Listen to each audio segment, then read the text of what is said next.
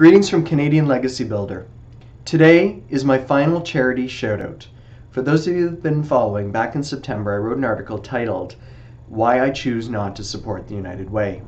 The reasons are many, but one of the biggest ones is their blackout period, where they basically tell the people who are to receive United Way funding that if you want to receive money from us, you are not allowed to promote yourself during our campaign. I feel that very undemocratic, so what I decided to do is every day highlight one of the organizations that does receive money from the United Way and promote them at a time when they're not allowed to promote themselves. It was a really interesting process. I got to see a lot of great charities, learned about even the ones that I already knew about on the surface, and at the same time got to see and understand the financial statements available on Revenue Canada's website.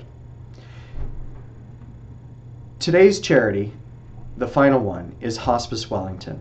I left it for the end because it is a very special charity for me and for my family.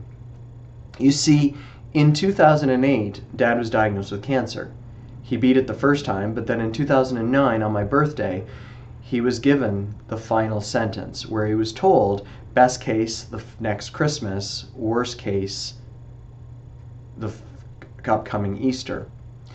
6 weeks later, Dad had a fall at home, and my sister and I got him into a hospice facility in Ottawa, where we as a family were able to experience the dying process in a very comfortable, relaxed, and serene environment.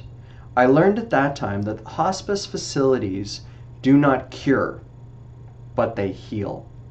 I have many great memories of that time spent at Dad's bedside. Most of them involved being there with my son Calvin. He was the life of the party. So much energy, unbridled enthusiasm. The nurses loved him, the patients loved him. He brought a smile to everyone around. And unlimited ice cream. I've never seen one person eat so much ice cream in such a short period of time. The nurses would always take Calvin to go get ice cream from the freezer. And there's a couple of times where Dad and Calvin would be sitting eating ice cream on the bed. There's even one time, actually, where they both had ice cream headaches at the same time. Wasn't funny to them, hysterical to everyone else in the room.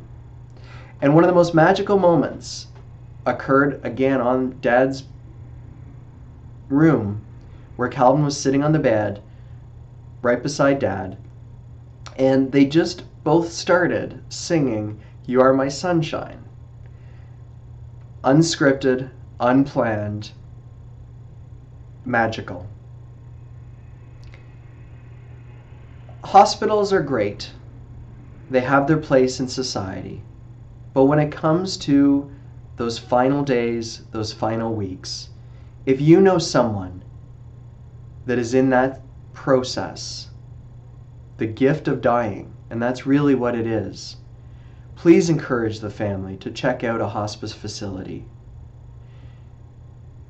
It brings dignity to the person who's leaving this world, and it brings comfort to the people who are left behind.